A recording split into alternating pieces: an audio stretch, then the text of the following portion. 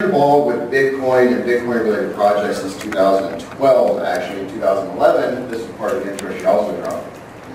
In 2011, I was sitting at Bel Air before the library bought it, and a buddy of mine told me about Bitcoin, and I'm not going to tell you exactly what I told him, but I basically told him to F off with his fake magic money. And about 9 months after I did that, I literally woke up from a dead sleep about 3 a.m. one day, and everything clicked. And everything just kind of made sense as to why this was important, what we were doing here, and where this is going. So that's when I got in pretty heavy in 2012, and that's about 30 to 40% of the reason why I can retire now at 40 years old. So I do this because I enjoy it, I do it because I legitimately love this, and as a Scottish libertarian, I love the freedom aspect of where this is taking us. So that's kind of where we're going to go. If you have technical questions, if you have philosophical questions, ask away. Because my normal class is about 3 hours, it should be about 8, but I can't get adults to somehow commit to 2 nights in a row. I had to boil it down to 3, which means I don't have enough time to do the whole class here, so I'm going to be doing almost entirely Q&A.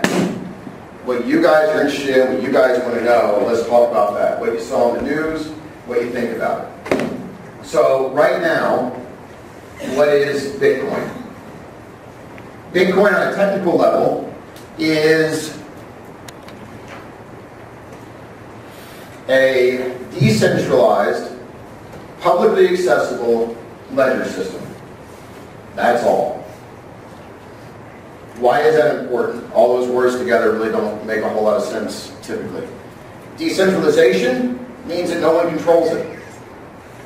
If you use your Visa card, someone authorized your card to be used, someone besides you. Some central authority authorized your card besides you. Keep in mind, Bitcoin, we still have authorizations. We still have what's called miners, which process transactions, which authorize your transactions. But whereas in a Visa system, if Visa decides I can't use my card, then I can't use my card. If an individual miner decides I can't send my Bitcoin, I've got 10,000 more miners behind them that don't care what he thinks.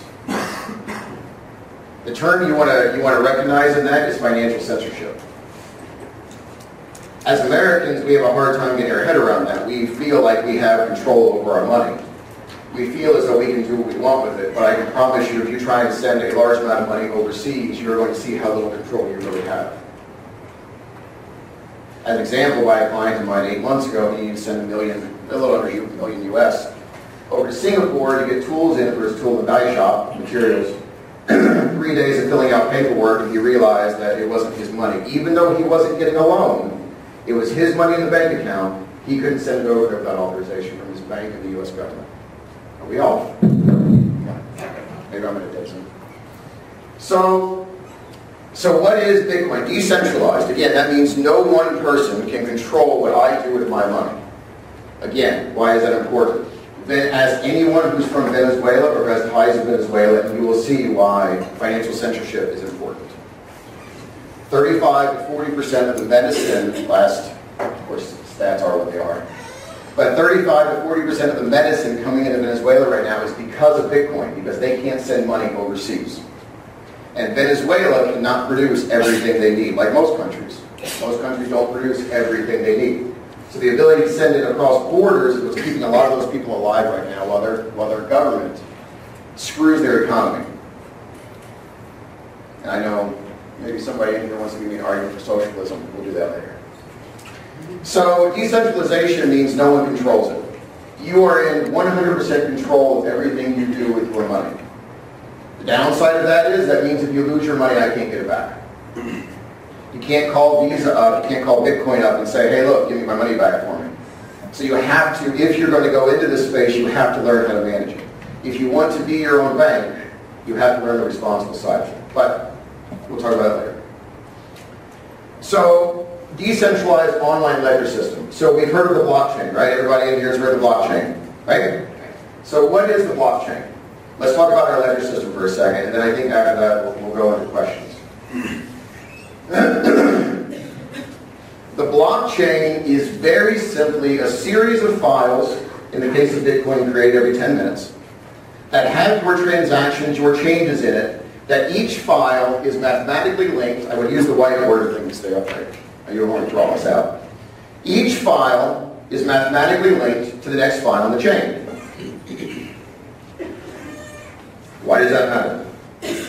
Because that means that if I change one thing in block A, everything after block A changes because I changed something in block A. It means I can put that ledger system, I can put those series of transactions on any computer in the world, and I know that they're legitimate just through basic math, that any computer can crunch out in a couple seconds.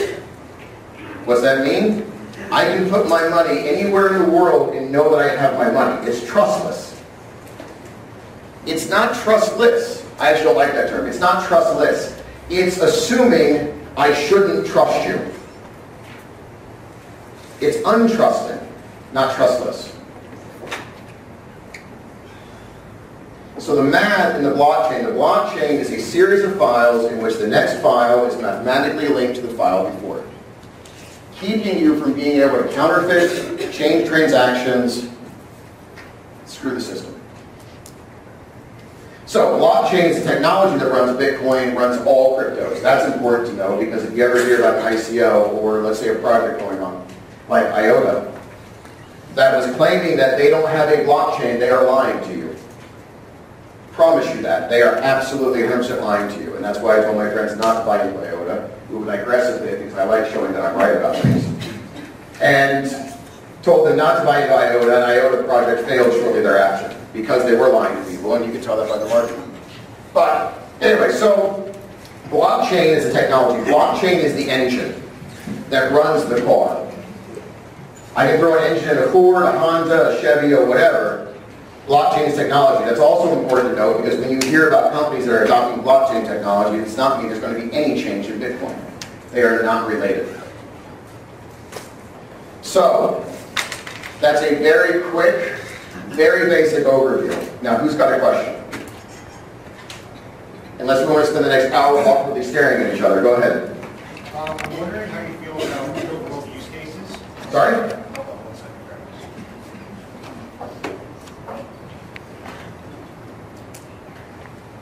Hi, so my question is about real-world use cases for blockchain other than just currency. VeChain comes to mind. I'm wondering what your thoughts on that are.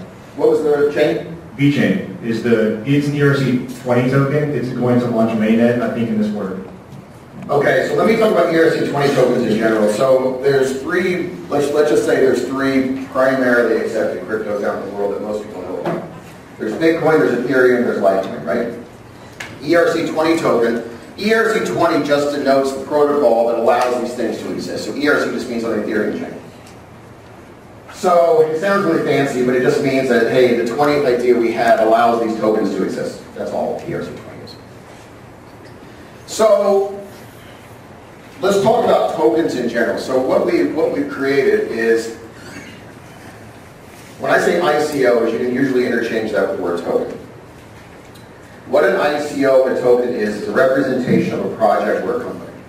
If I wanted to raise money for my project, I could go out there and create an ERC20 token on the Ethereum blockchain. It would exist as a separate line entry in my wallet. And by physical, let's say physical, okay, by physical possession of that token in my wallet, I own a part of that project. You guys know what stocks are, right? This is just a stock that exists on the Ethereum network. Make sense? Just a shared stock.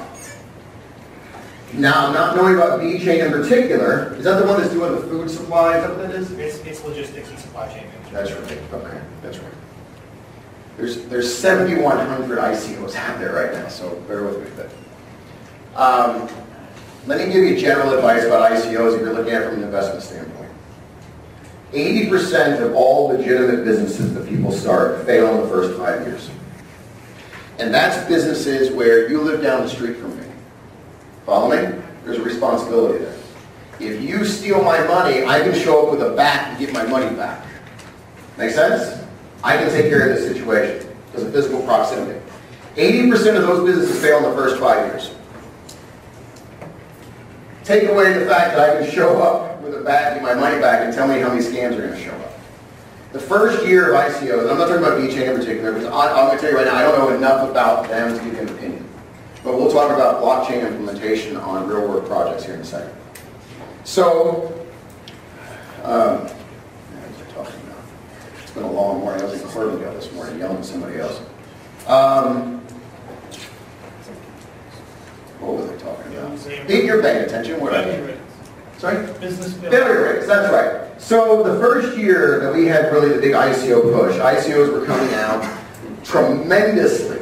Like hundreds and thousands of them in the last year. So people were just throwing things on the Ethereum chain, making an ICO, putting a token out there, and no one knew a damn thing about them. People were just buying them. Because it was the 90s and the internet craze. We all remember that. I was in high school at the time.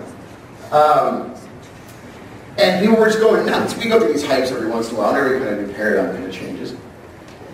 And 76% of those are gone. First year. They still exist on the chain, because you can't really delete them. But 76% of those are not answering emails, not picking up the phone. I do this research for a living, and I got scammed for about $1,200 from a loan release token in Japan. Developer ran off with money. Pretty sure we found him in Vietnam. Not the reason I moved to the Philippines. So, point is that no matter how much research you do, no matter how much you live in this space, there's a very good chance, percentage-wise, you're going to come across some of these scams. You're going to lose some money. So be very, very careful about ICOs. The hype around it, this is opinion, but as I said earlier, I always believe I'm right. Probably why I'm not married. And so I would stay away from ICOs because the hype of ICOs is over. As evidenced by the fact, this is going to get a little bit on the end that I didn't really want to get into, but personal theory, if you watch Ethereum dropped from 1,100-ish a coin in February to about 350. Okay? People have their theories. Like I said, mine's the right one, so I'm going to give it to you. Back 2 weeks before the Ethereum system crashed, let's say. People use that term. 2 weeks before, 2.5 weeks before, South Korea, America, China, Australia, the UK, and Canada. Though I'm not really counting Canada as a financial powerhouse, Canada was one of them. These major financial countries came out with their regulators and said, we're getting ready to crack down on ICOs. They are unregistered securities. We are investing in these securities without going through the proper channels. All you're doing is issuing stock in projects. All you're doing is selling snake oil to people, okay? And with nothing to back it up. Now, we can say we want against Scottish Libertarian. Okay, I'm going to go against a little bit of what I believe here. But regulation in this case, I'm actually kind of for, because if you go onto the stock market, it's not just a simple matter of you paying the money to the government. Like everyone wants to simplify things so much. Facebook is just vomit. Right, Pete? And so my point is, you can't listen to people on Facebook. Registering a security, you can't boil things down the way they do. Registering security is not only paying the government money. What you're doing is you are being audited by the government. You have to follow standard accounting practices. You have to show you have a real business. You actually have an idea of how you're going to make money for these people who are giving you money. I mean, go figure. That's a terrible thing, right? So going around those processes means you're just some dude in a garage who decided to release a token out in the world and make some money. And about 80% of those were exactly that. So when all these governments come together and they go, we're getting ready to crack down on ICOs, which those 5 countries, or 6 countries where most of the ICOs are located, especially China. When they say they're going to crack down on those, what happens? Well, if I released a token on the Ethereum network, what did I get paid in? Ethereum. Bingo. So I'm holding on to these big reserves of Ethereum. We're all economics students, right? If I take a bunch of Ethereum off the market, what have I done? I've shrunk supply. Price goes up. People want to invest in more ICOs. They don't care what the price of Ethereum is. They're just saying somebody else to buy part of the project. So it doesn't matter what the price is. They're just transferring it off somewhere else anyway. So I take all this I artificially remove all the supply and lock up these ICOs. And we are talking thousands of ICOs. Multiple $1 billion worth of ICOs and Ethereum were taken on the market because of ICOs. So they're holding on to this Ethereum money. They're not going to convert it into fiat currency, which is your South Korea, whatever they use, dollars. What Canada use? I don't even know that. Dollars? Canadian dollars. Canadian dollars, thank you. Whatever. The point is, they're not going to convert it into their governmental currency because they have to pay taxes on it right away. So what do? They hold on to it, they store it. The price keeps going up because they keep gathering more supply. Then the governments come out and they say, we're getting ready to crack down on you. What are you going to do? Sell off everything you have. You're going to convert all to fiat before the government comes along and shuts you down. So we have this massive sell-off right after all the governments come out and say that we're getting ready to shut you down. Or at least make things very difficult for you. And that's when a lot of ICOs went out of business.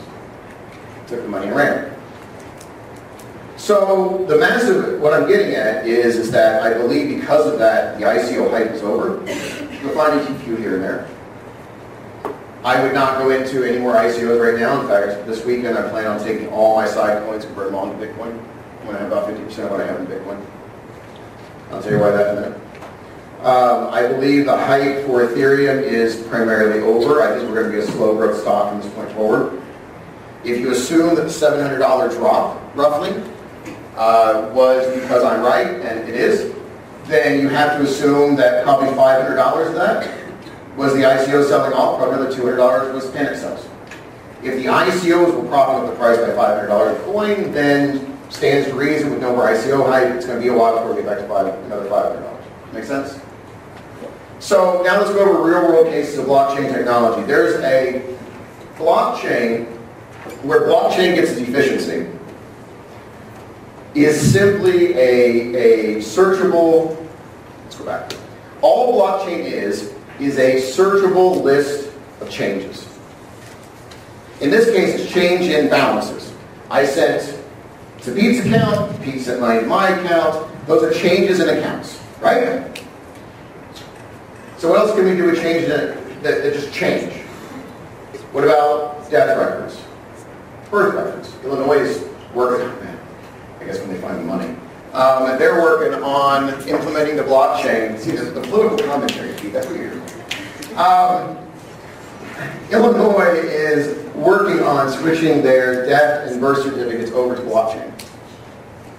I don't know what that's going to work out. There's a county in Georgia right now that's working on switching all their tax records over to blockchain. Walmart is toying with the idea of, like Bitcoin, being able to track everything that goes on with the tree, everything that goes on with every piece of fruit, and everything that goes on at every piece of store they have. Anytime any product moves, from the time that they have ordered it, actually really grown it, to the time it is sold to the customer, they're going to track that through blockchain. Blockchain is the most efficient database we have right now to monitor changes in items, if that makes sense. So you can implement blockchain pretty much anywhere that you want to keep track of something. Period. I mean, just where it is. Unfortunately, I've got a program where I can't get much more into it than that. What else do we have? Did that answer? Okay. What else we got, guys? Yes? Hello. With Lightning Network and other updates to Bitcoin, why are you bullish on Litecoin and Bcash? Whoa, that's a loaded question. I never said I was up on Bcash. I thought that's what it said in the packet. You said in China? Oh, I wrote that almost 9 months ago. Oh. Sorry. Roger Ver is a pile of garbage. Roger Ver is going to charge with Bcash, and I love the fact that he called it that, by the way. That's great. Here's the thing. So Bitcoin Cash. Bitcoin Cash is a fork off the Bitcoin network. Let's go back a little bit and explain what that is. So if you, let's see if I can use this whiteboard here. So remember, every 10 minutes, we're making a block, right? Every 10 minutes. Now what's every block have in it? A header, a footer, and a bunch of transactions in it. Header's a bunch of numbers, footer's a bunch of numbers. We're going very simple here, okay? So when I say they're mathematically tied, this footer goes in as the header of the next and creates the mathematical chain for the next block. Does that make sense? So meaning, if I take this, I don't know, I think it's like, what is it, like 200 characters now, something. If I take this, anything in here, and change anything in this block, I've changed this answer here. Okay, now, again, we're going to keep it simple. Meaning, if I change it here, I change it here, which changes this number, which changes this number. Follow me? They're mathematically tied to each other. That's where your integrity comes from. That's where your trustless system comes from. So, if we're making these blocks, right? That's not actually related to what I'm answering right now. I just want to show that. So I'm making these blocks, right? And we have what's called a hard fork. This is where Bcash came from. And at the time I wrote that, I did think, if you read the monetary policy of Bcash, it is very, very in line with Chinese financial policy. That's why I thought Bcash was going to become... I'll go over the theory of Bcash here in a minute. I'll go over that. So let's talk about hard forks. So we've got these blocks being made, right? What denotes Bitcoin? Any programmers in here? Anyone taking a programming class? Yeah? Yeah. So what denotes Bitcoin? I know, it's completely unrelated to what you're studying. Yeah. So, Bitcoin is just a set of rules. The Bitcoin network, among other rules, mainly states that if you want to be part of our network, you have to make blocks that are no larger than 1 meg. You have to make a block around every 10 minutes. Okay? And you have to have in your blocks, and this isn't exact, it's actually a little lower than that, but you have to have blocks that denote that we can't have more than 20 million systems. You change any of the hard rules of Bitcoin, and now you're a different network. And we reject you. Code is law. The code says you have to follow these protocols. So what do we have? We've got named Roger Ver working with the Chinese government, I think. I'll go over that in a second. Who decided that he was going to change the 8 meg block. Everything else is the same.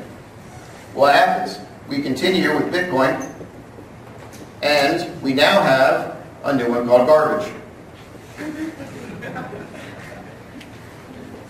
So, here's what a hard fork is. I'm making the blocks, which are the transaction history. They're just transaction history. That's all it is. So I have all these transaction histories here, and then all of a sudden somebody changes the rules. We stop making blocks for them. We stop allowing them to use our network. They are no longer compatible with the way our universe works. They exist in their own space. Bitcoin Cash came from that. That's what Bitcoin Cash is. The interesting part about hard forks, because the transaction history is the same. Am I just going to spawn where it didn't pick me up here? What happens? Because the transaction history is the same. If you had 50 Bitcoin here, you got 50 Bitcoin over here the day they do the split. I'm sorry, you got 50 Bitcoin Cash up here. Whatever you had at the time of the split, you have on the new chain. Because we shared it at a certain point.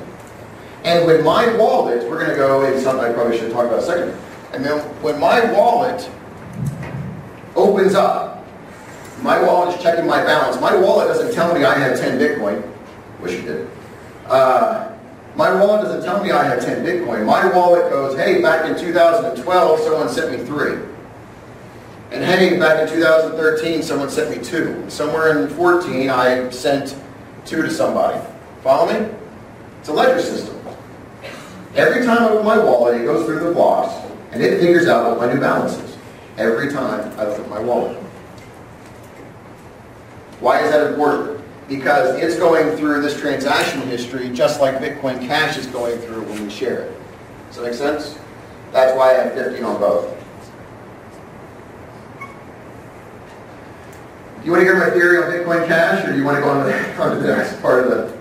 I'm going to tell you. So, Bitcoin Cash, 2.5, 3 years ago, we had a group called Bitcoin Unlimited. And keep in mind, we've had 12, I think, hard forks off the Bitcoin network in the last 5 years. They've amounted to nothing.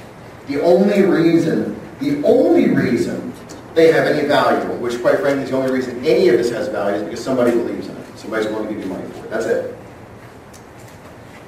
Bitcoin Cash has value because people believe in it, primarily because Roger Ver has a lot of money in marketing. So you go back about 3-4 years ago. I really like the human side of this, kind of interesting. You go back about 3-4 years ago, there was a group called Bitcoin Unlimited. And there's another group in there somewhere. Anyway, they tried to split the Bitcoin protocol into a hard fork. And because 4 years ago, everyone who had money in Bitcoin were a bunch of nerds who knew better, okay, who weren't chasing money, none of us supported him, and his chain died off. It's consensus. That's what's great about this. This is democratic. If no one buys it, if no one goes into it, if no one uses it, it has no value, it dies. That's where the other 11 or so splits is made, other than the gold recently. So, they try and split it off in Bitcoin Unlimited. Bitcoin Unlimited was about 80% Chinese miners and Chinese government officials. Fast forward about 2 years, and all of a sudden, out of nowhere, Bitcoin Cash pops up. If you look at the people who founded Bitcoin Cash, publicly about 50% of those guys were part of the Bitcoin Unlimited group. I don't know what the other half is. Point is, the reason Bitcoin Unlimited gave as an excuse to split the network, this is the perfect mix of technology and people, it's just my thing. So the reason Bitcoin Unlimited gave to split the networks, at the time we were talking about a consensus change of changing the blocks to 2 megs. We would have to actually split the coin into a new Bitcoin that supported 2 meg blocks. Bitcoin Unlimited came out and said, no, we can't do that. Primarily the Chinese miners, we can't get 2 meg blocks between us and the Great Firewall. It would be too slow for us. Our internet connection isn't good enough. Tick, tick, tick, tick, tick. And then 2 years later, that exact group goes to 8 meg blocks. What's that tell you? They were lying. That wasn't what they were doing. They just wanted to split. So now they're 8 meg blocks. You're telling me all of a sudden now, we've got 4 times the size of the data blocks that you were complaining about 4 years ago, and now it's okay? No, because they just found a new excuse. But now they've got enough of a market. This is probably the best economic lesson you'll get out of this entire thing. Because they have an uninformed market, we have a coin over here that has really no extra use. Does it make sense? You guys are economics people, right? Yeah? Okay? Am I that boring? Nobody's? Okay. So, anyway, does that answer your question? I'm bullish on Bitcoin Cash as an investment to get more Bitcoin. I don't like the project. Does that make sense? What about Litecoin? Litecoin I've always liked. Charlie Lee is awesome. I really liked it. That was the first altcoin that was programmed out of the Bitcoin protocol. I thought, when I wrote that, I think I put it in there, right? That I thought Litecoin was going to be Amazon's coin of choice. And I was buying Litecoin because I felt as though Amazon was going to take it because it made more sense. Why take Bitcoin? Slower. It's 1/4 as fast. Transaction fees were higher. So I thought Amazon was going to take Litecoin. Now I like Litecoin. Now I think your question roots itself in the idea that there can only be one crypto. Right? Like, why like Litecoin if Bitcoin's going to win? Is that fair? If Bitcoin can be cheaper, and it is getting cheaper, then Oh, we're significantly cheaper. in 10 years, why will Litecoin still exist? Because I don't believe that one cryptocurrency, keep in mind, former network engineer, so that's kind of how I look at it. I don't believe centralization is good for efficiency. Decentralization is terrible for efficiency. Everything you buy in Bitcoin, I have to send to 12,000 to 13,000 places on the internet. Everything you buy with Bitcoin, I have to send to 12,000 to 13,000 places on the internet. Let that soak in. Every coffee you want to buy, every sandwich you want to buy, everything has to be sent to a group of nodes so everyone can keep track of it. That is terribly inefficient. Now, Lightning Network is going to solve all of that, okay? But I still don't think even Lightning Network, the peer-to-peer, it's called bar-tab system that they have, is enough to handle the coffee traffic of everyone in the world. Make sense? If you believe that, and I do, then you have to believe there's going to be more than one cryptocurrency for the world. So my original thought before Litecoin Network came out, and this will give you just an idea of where I'm thinking on this. Before Lightning Network was a thing, this is why I developed this theory. At the time before Lightning Network, the most we thought we could push a cryptocurrency, a decentralized cryptocurrency, was the coffee transactions. You guys understand what I mean by coffee transactions. Those are daily versus like your everyday use kind of transactions. We could push the coffee transactions to about 500 million people. Ish. Right? With everything that we're currently doing to increase the efficiency and everything we think we can do and everything that might be theoretical, the number thrown around was about 500 million people. Well, if you do the basic math, that means we need 16 cryptos for the world, right? Right there. But that's only taking into the technical element. Then you have to take into human efficiency, nothing runs at 100%, and then you figure probably 2022. And then you figure out that America won't use the crypto that China uses, and China won't use Russia's. And then you start throwing in human, philosophical, nationalistic kind of tendencies, and you realize we're probably closer to 50. Does it make sense? That's what I was thinking when I was looking at those things. China, the Chinese government wants to control their currency, and I really thought Bitcoin Cash was the way that we were trying to do it. At the time I wrote that.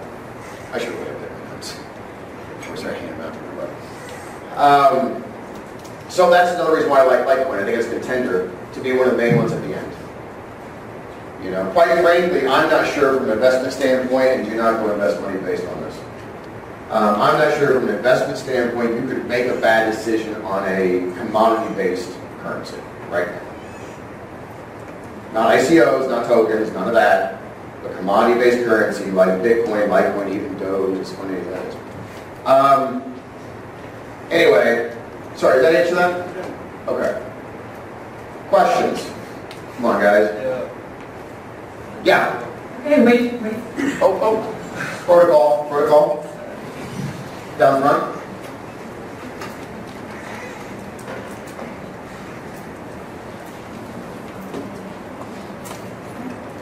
Oh, hold on, real quick, let me cover this real quick. I forgot to say this before, shameless self-promotion. If you go to udemy.com and search for my last name, Barter, my class comes right up, it's free. If you want to learn more about this, the class is there. So anyway, it's the 3-hour class we turn into a whole bunch of videos. It probably sucks, but it's the first one I made, so be nice. And keep in mind, if you give a review, I do see your name. Go ahead. All right. So my question is, with Litecoin, why are you so bullish considering that Charlie Lee has liquidated all of his assets of Litecoin? Charlie Lee didn't liquidate his assets because he was afraid. Charlie Lee liquidated his assets because he was afraid that people were thinking that he was pumping things up with his tweets. Okay. So when Charlie Lee says that I was afraid that people were not going to listen to me because I had too much skin in the game, because I was benefiting too much, I believe him on that. He hasn't stopped development. But considering that's like a natural thing in the crypto environment where people do that, why would he do that even? Because he's better than them. You see that like McAfee continually pumps coins. Hold on a second. Hold on. Are we using McAfee as a basis for other crypto guys? I'm just. You realized he actually bet that he would eat his own penis if it didn't hit a certain price. Right. Okay, Correct. just making sure we're clear. Yeah. Okay. On national television, I might add. Yeah, he's nuts. In fact, I have a client of mine who sold him several cars. He's Right. insane. And then my other one is there's vast more currencies like Yeah. Nano for one that is better in my opinion, faster than Bitcoin and Litecoin. So where do you see something like that going? Who's Nano? Nano, Yeah, I've never heard of Nano. RXP. Never heard of it. Sorry? It was weight block. Yeah. Yeah, I'm telling you, man, there's 7,000 of them out there. And then So unless they hit my map, I can't take it. I gotcha. Last question is why don't you have Binance listed on the exchanges? When I wrote that 9 months ago, I didn't like Binance. Really? Yeah, I was worried about Binance and their accounts. Now I actually have a Binance account. Like I said, that hasn't been updated in close to a year. Actually, it's May? Oh yeah, it's been a year. It's been so yeah, I like Binance now. I actually have an account with them. Most of the exchanges, even Yobit, I've kind of warmed up to a little bit. You have to understand, about a year ago, a lot of these exchanges were just starting to get out there. Okay? And my job is to make sure that people don't lose money doing stupid shit. So I have to take things from a very cautious angle because my job is to teach people how not to lose money. So I can't sit there and recommend an exchange that at the time I had not used myself. So to go back to, don't get me wrong, there's other coins that are out there that are great. Neo, I own OMG. I even own some ERC20 tokens. Ethlin, Salt, a few others. Cardano, I actually really like Cardano. But when I give sheets like that, I have to temper what I'm telling people with what they can handle. And most people can't handle 15 exchange accounts. You know what I mean? So you got to ease them in. This class that I give is an intro class. When people want to know more info, then we sit down and go over specifics. And I make sure that I'm going to do something stupid like a client of mine last week who wasn't my client until he did this, who opened an account on Bitfinex and sent $2,000 worth of Bitcoin to his Bitcoin Cash wallet on Bitfinex. So in case you guys are wondering, that means he's lost his $2,000. So anyway, I sent Bitfinex a list of things they need to do trying to get his money back. They haven't responded because it's an engineering kind of nightmare for them. But anyway, so what else have we got? Anything good? Go ahead, come on in. I don't know if I'm restricted on questions or not. Well, she has a protocol in place. Okay. So. And then I know that you were talking kind of bad about IOTA, but they just launched their project today. Yeah. So how are you feeling about that? Tell me how IOTA works. How it works? Tell me how it works. I'm not in IOTA, so I can't say that. That's the problem. They can't either. So, I'm being serious. And that's the reason why I didn't want to do it. Because if you go, the first sign of a scam is they can't explain what they're doing to a 10-year-old. Okay. If you can't explain to me as if I'm, let's say 15 in this space, because I'm 15 years old. I looked up, the night I have a bunch of buddies who work over at Cape Cod. And they kept bothering about IOTA. IOTA, what do you think?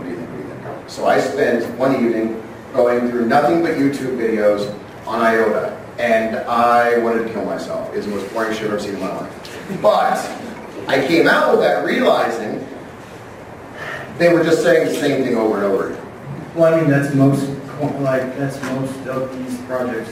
Am I correct on this? Well, now keep in mind, the statement that most projects can't explain to you what you're doing also goes with 76% of projects are out of business in the first year. That's true. So, again, it just, how do you want to look at it? Yeah. Do we hold these people to the same standard we would anyone else we're giving our money to? I do. And if they can't hold that, then okay, what's the worst that happens? I miss out on the game, but I didn't lose my money. So there has to be a little bit of cautious optimism in what's going on here. But after going over video after video after video after video, I couldn't find a single person who was telling me what their jargon meant. You know what I mean? Yeah. So I didn't trust them. And then for ICOs, are you still pretty bearish on that, considering that I think it is South Korea opening up, launching ICOs again? South Korea has opened it for the third time. Right. China is opening up again. Japan is actually very bullish on Bitcoin. Here's the thing, I'm not bearish on ICOs. I just think that the hype that we had is done. Now we're going to get into a somewhat fairly normal progression. We're not going to have 2,000 released in a month. Okay? We might have 15 released in a month, and those 15 are probably going to be pretty good quality. If you can find yourself, from an investing standpoint, not a financial advisor, you're not taking my financial advice. If you can find yourself an ICO that is state-sanctioned, i.e. gets institutional and old money, that's what those guys are waiting for, then you'll make pretty good money, I believe. And then Goldman Sachs just opened up the Bitcoin desk. So how are you feeling about that in ICO relation? Haven't opened it yet. They're talking about it. Right. The NASDAQ 4 days ago, said that they were amenable to allowing cryptocurrencies to trade on their platform. And Barclays, over the UK, just stated they were looking at opening a trading desk. I hate to break it to you, but they're not going to start with ICOs, because ICOs aren't registered. Chances are they're going to start before the Coinbase Awards. That'd be my guess. So, long term, obviously it's great because it legitimizes in front of the Warren Buffett crowd. Okay? Short term, obviously it's going to make a damn difference to ICOs because they're not going to be listed. Because Goldman Sachs, NASDAQ, and Barclays are not going to list something that's not state sanctioned. Period. So I think it's good long term, but not good short term. It's not going to do anything short term. What do you think the next addition to Coinbase is going to be? Oh shit.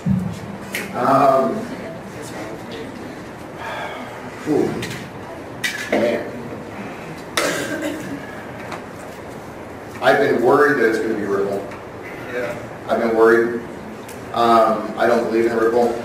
We can go into a whole big rant on that one. Having said that, I will say up front, I do own 500 Ripple.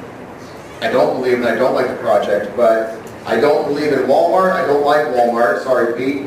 I know, urban economy over here. Just the way it works. But I still, you gotta do what you gotta do.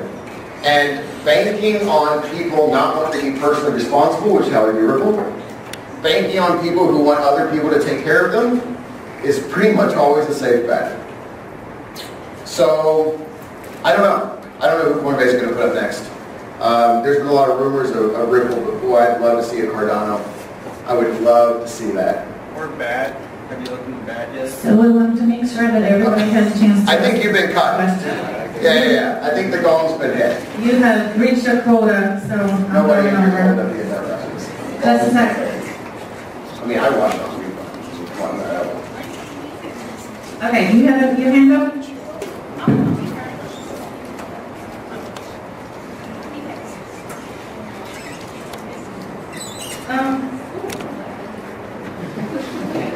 I'm Marshall, by the way.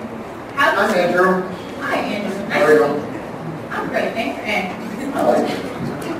How do students begin to get involved in Bitcoin? Like, if I wanted to get involved, how do I start?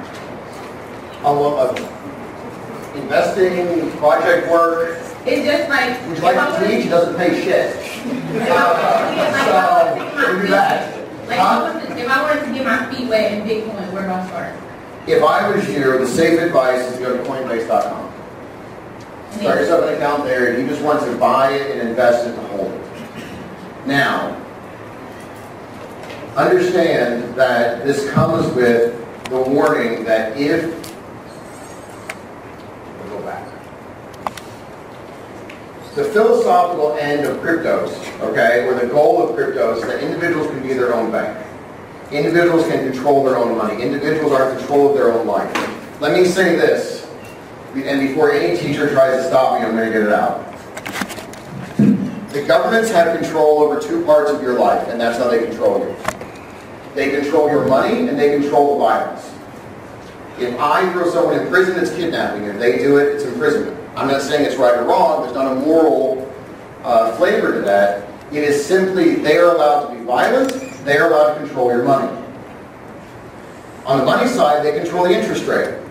They control how much it costs to borrow money. They control the inflationary rate, how much more money they print. They control what parking fine you pay if you park in the wrong spot. Looking at you, Simo. Got one a few months ago. So, they control those aspects of your life. The philosophical goal of cryptos is to allow you to control yourself. If you live in a stable country, then you are controlled more through money than you are through violence. An unstable country is reverse. Amen. Am I good? You've never approved it. No. I love you.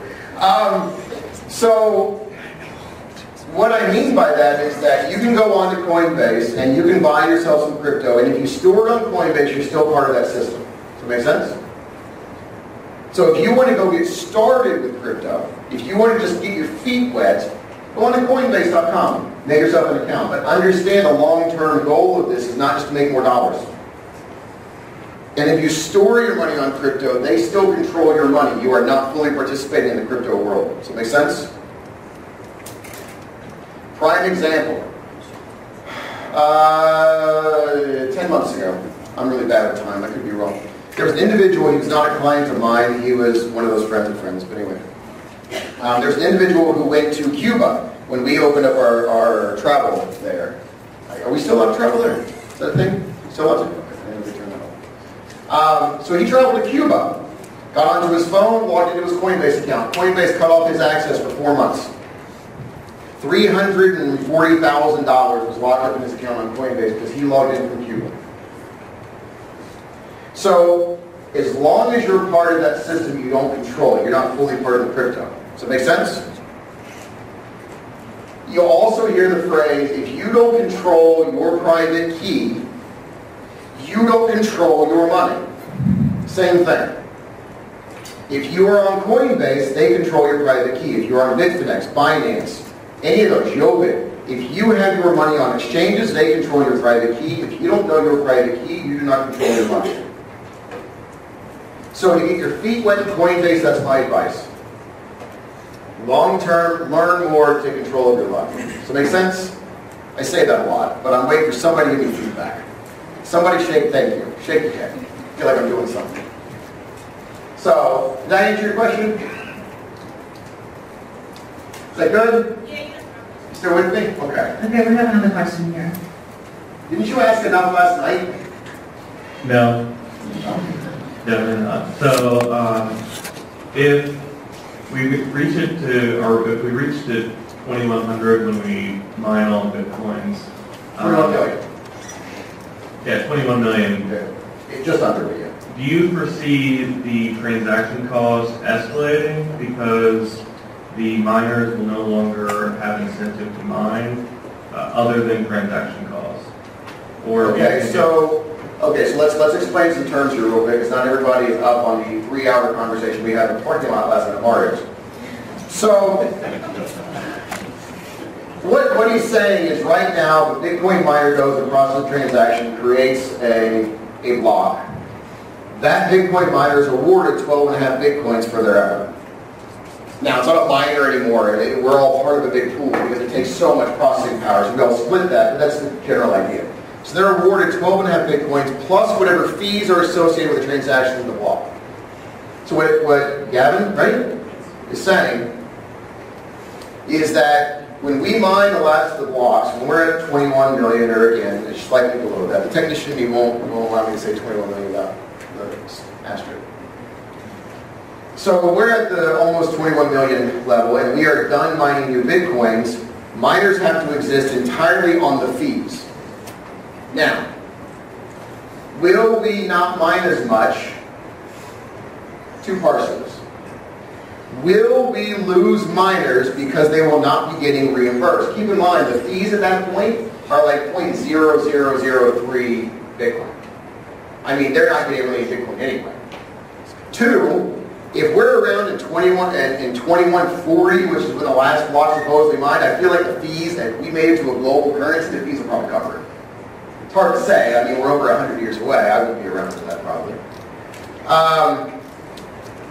But let's go back to the core of the question. If miners make less money, this is the core of the question. Tell me if I'm wrong. If miners make less money, and therefore miners turn off their machines, so they're not mining, will that affect our network? Yes, for at most 2 weeks. Every 2 weeks, the difficulty of Bitcoin adjusts based on how much hashing power there is out there. If 20% of the network all of a sudden stops mining, well then what happens? Our difficulty goes down 20% for some factor thereof. You follow me? To make the blocks every 2 weeks, the protocol adjusts itself to the mining difficulty, so blocks are made every approximately 10 minutes. So if we lose miners, we could, technically speaking, run the entire Bitcoin network right now on a handful of machines in somebody's garage. It would run just fine. It doesn't take that much processing power to run the network. The only reason we have a lot of processing power is because the more decentralized we make it, the less the governments can screw with us.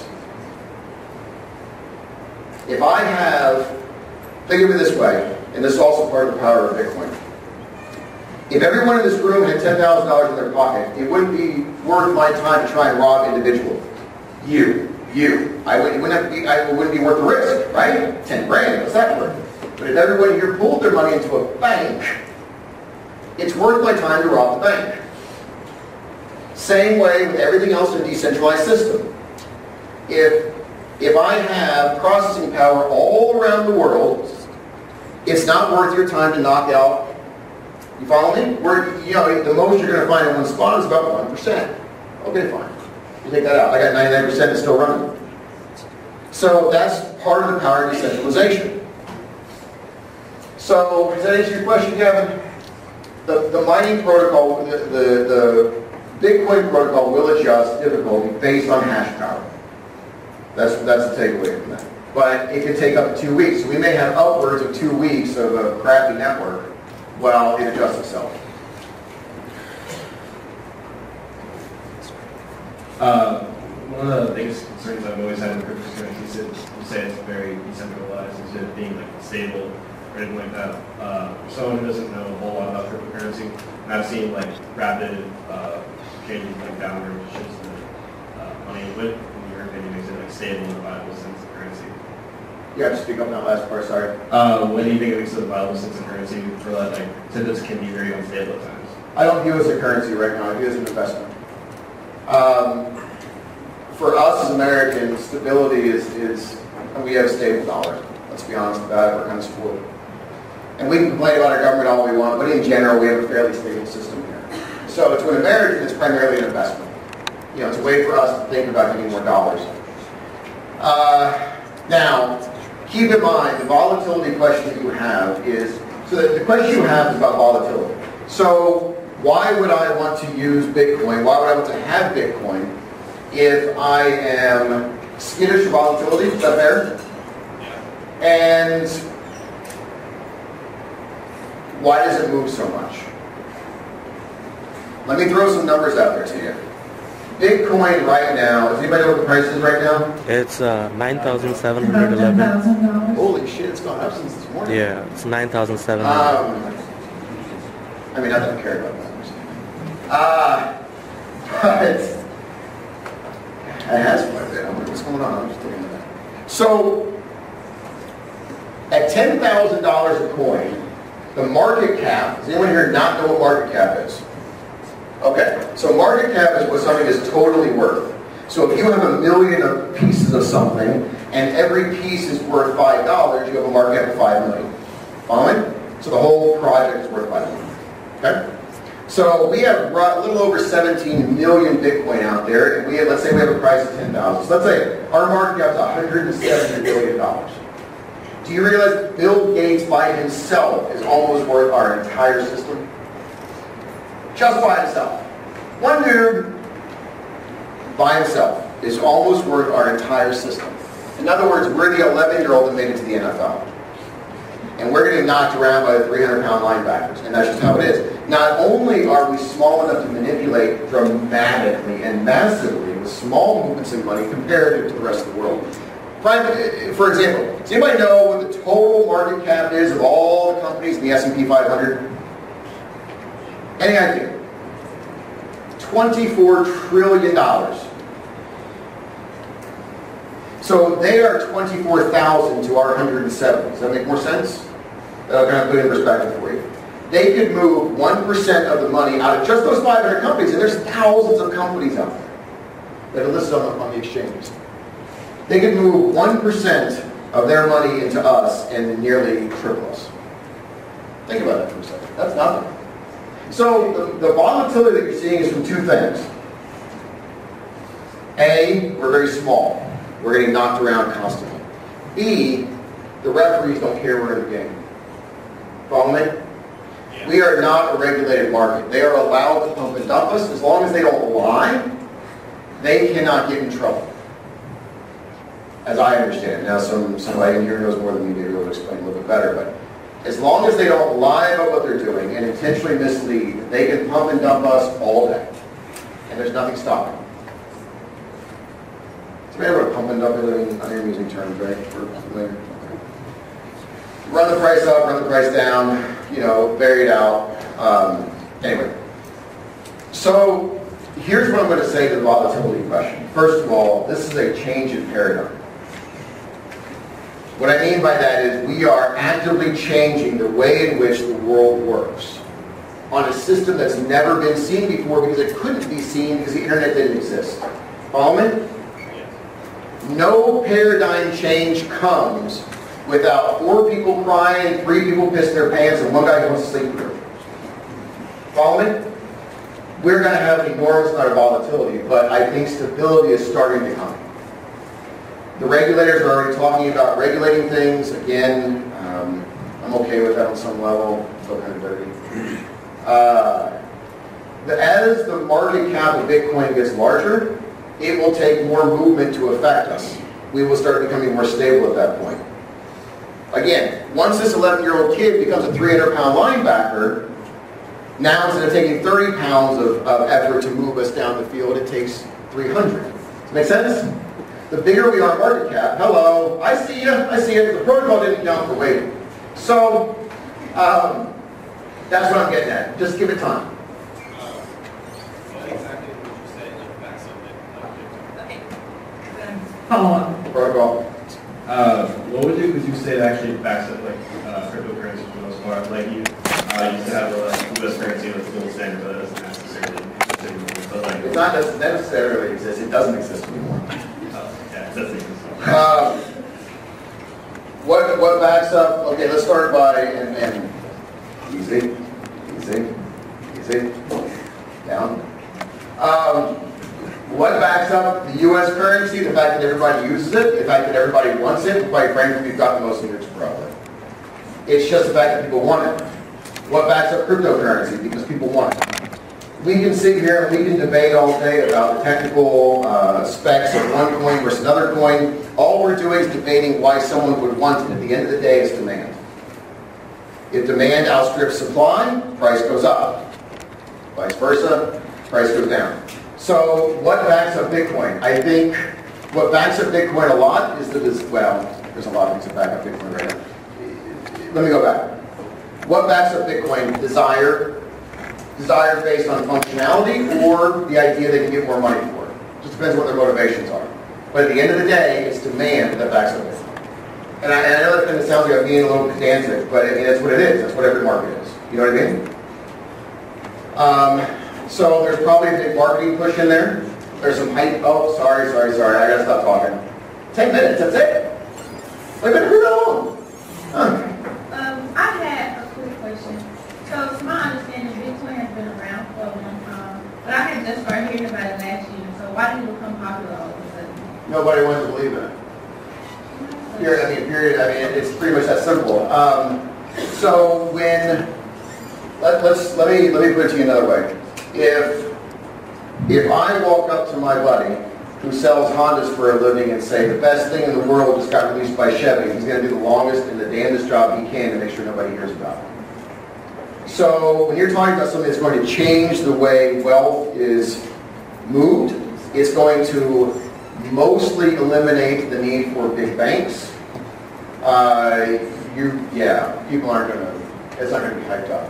Bitcoin white paper was written in 2008. I think the first block was produced in 2009. I could be wrong about that. But it's taken a while. It's taken a while. I don't know how else to explain that. People aren't going to pay attention, especially in America. People are not going to pay attention to things until it produces some kind of dollar form. That's what we're supposed to be thinking. I will say this though, I was in Shoreditch, London in 2012 and used Bitcoin. If you get outside the US, your vision will change. Europe and Southeast Asia are adopting Bitcoin tremendously. There's almost 5,000 merchants in Japan right now that take Bitcoin. Bitcoin is an official currency in Japan.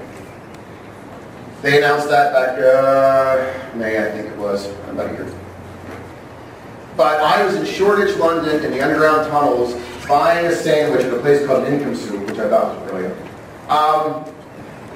Buying a sandwich at a place called Income Soup with Bitcoin from my cell phone in 2012.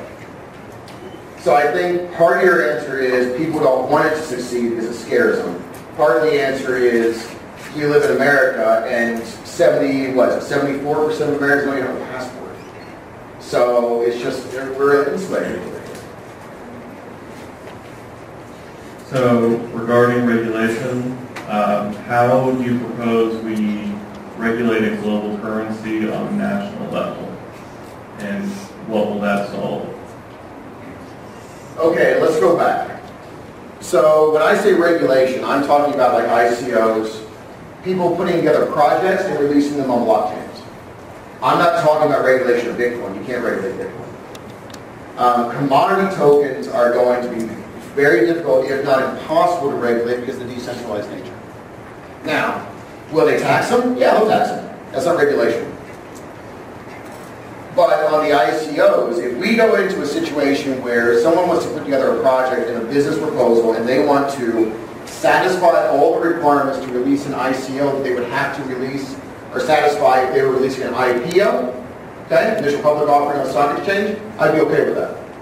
That means somebody took a look at them and said they have a business plan, they have a real model in place, they are legitimate, we have their fingerprints, their DNA, and we know where they live.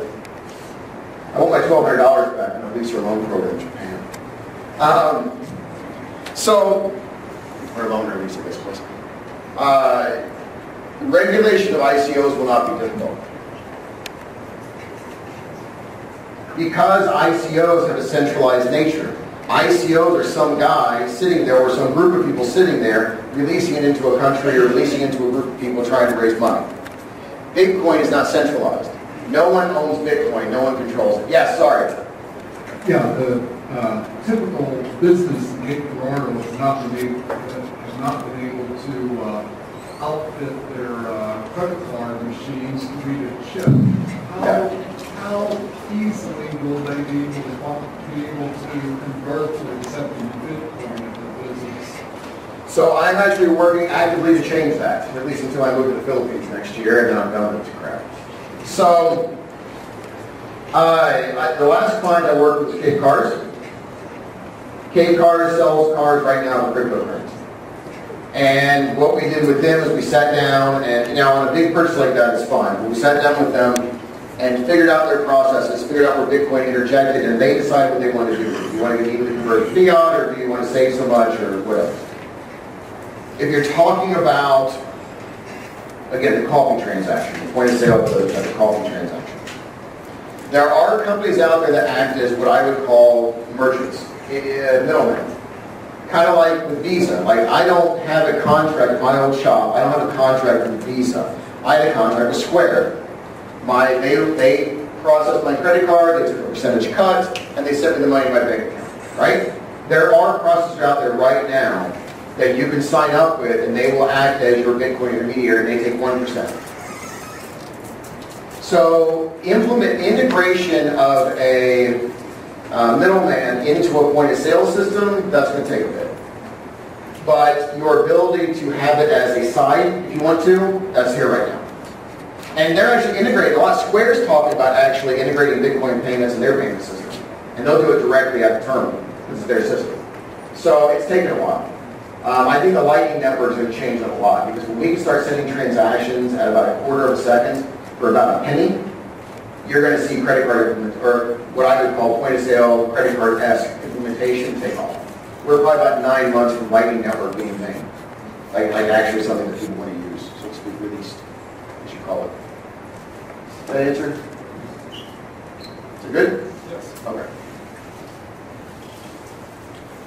What do you think of Tim Draper's prediction of Bitcoin hitting 250K by 2022? I don't give a shit what he said. Even after he correctly predicted it hitting 10K before 2018 and 2015? Well, here's the problem. I mean, first of all, no one knows. Do I think Bitcoin's going to go up? Absolutely, I think Bitcoin's going to go up. I have an excessive amount of Bitcoin, and because I think it's going to go up. Philosophically, my end game is that I don't care what it goes to, because by the time I need it, it should be a currency, and I don't have to worry about what it is in dollars. But let's go back to the core of the question. The core of the question is, what do I think about a guy who's been right once? And I'm not trying to be mean, I'm just saying, and I say this because this is something that I go over in my class. People who are going over like technical analysis, I always have these guys come up to me. In fact, I had who was the guy last night? Yeah. Every time the S&P moves, Yeah, it's a correlation, it's a correlation. My answer to him was, hey, I'm a Pisces too. Because it's kind of the same thing. We can try and find correlations all we want, and we can try and figure out what things are going to be. But my advice is stop worrying about prediction. If you believe in something, do something with it. And I know that sounds like I'm skirting the question, but I honestly don't pay attention to anyone's prediction. I just don't. However, I do hope McAfee gets to eat his penis. I hope that happens. You know.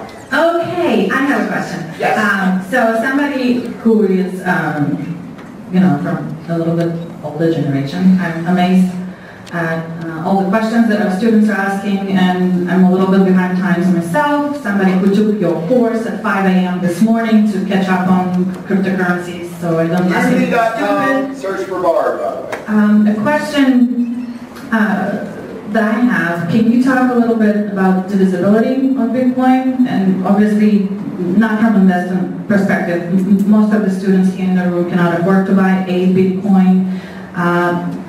Can you talk about different businesses that students can shop at online, like overstock.com, comfortably, given the budget constraints that they have? Okay, so the visibility of Bitcoin goes into why is Bitcoin considered a currency, which, by the way, I feel as though it's not. The St. Louis Federal Reserve Bank just tweeted, and it's so weird to say I tweet. But they just tweeted recently they feel as though Bitcoin satisfies most, if not all, currency requirements to be considered a currency. So that was interesting. The visibility of Bitcoin, you don't have to go out there and buy $9,700-ish, right, of Bitcoin. You don't have to buy a Bitcoin. It's not a share of stock. You can buy 1/100 millionth of a Bitcoin. Fraction of a penny's worth if you want. It wouldn't be worth sending it to you, but you can do it. So you can go in there. I have a client of mine, he's a mechanic, not a Cape Honda, I keep bringing him up, but he's a mechanic across the street. And he has a setup in Coinbase where he just does $10 every day. Just whatever the price is, dollar cost average, $10 every day. And that's fine, and he gets these little, sorry? 2 minutes. Well, they can stay longer if they want. I mean, it was raining outside. So, I mean, I know you just want to stay here all day. So you can buy pennies worth of Bitcoin if you want. That's the answer to visibility. You don't have to go out there and spend $10,000. And people go, oh, well, I don't have a whole lot of money to put in. But you know what? If it grows 10%, 10% of $5 is still 50 cents you didn't have. The idea of long-term saving is not the little 10% you're going to get today, but what's going to turn into in 40 years from now. So, where can you use Bitcoin? So, I just did a video on this a few days ago. A few weeks ago, sorry, before I went to the Philippines, about a month and a half ago. And if you want like an actual better list, go to MyCrypto.guru, no .com on the end. MyCrypto.guru, click on the blog. I did a video on where you can spend it. Overstock is one of them. You can buy plane tickets on Expedia.com with Bitcoin. Dell, Newegg, of course, a lot of the tech companies that are online allow you to take Bitcoin. You can go to Gift.com, GYFT, pretty much buy a gift card from anywhere you want to go to, and you can use Bitcoin to buy that. There's companies out there for 1%, you can send them your Bitcoin, and they will mail a check to your landlord if you want to live in Bitcoin for that. There's a lot of services out there that will allow you to use Bitcoin. A wallet that I use, especially when I travel, because I travel a lot,